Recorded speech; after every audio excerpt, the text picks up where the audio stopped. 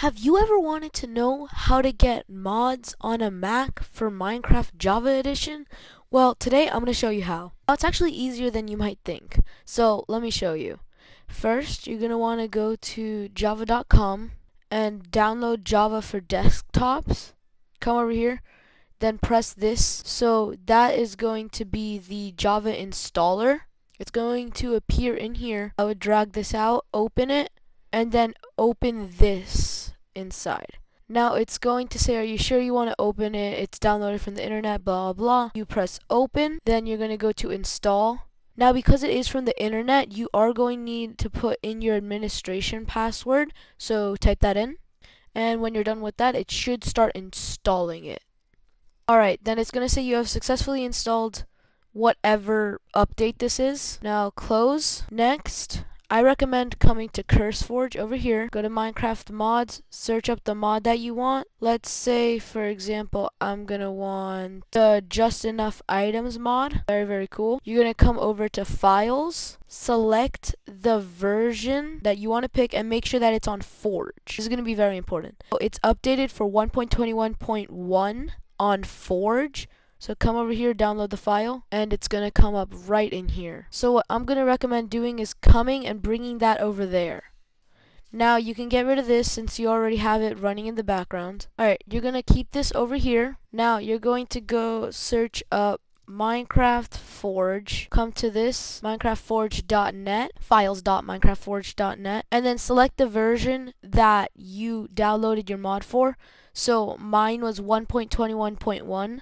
So you're going to come over here to 1.21 and then go to 1.21.1 and then download latest. Now this is the ad page. Do not press download. This download is for the ad. Wait until it says skip, then press skip, and it should be in your downloads now. Okay, so now you're going to drag this out here and open it again. Just open it. Now it's going to say, cannot I verify the developer? Are you sure you want to open it? Then you need to put in your administration. There we go. Now you're going to see this Java down here. This is the Forge installer. Go to install client and then press OK. Now it's going to take a while to do all of this. The reason that it was fast for me was because I already have this downloaded.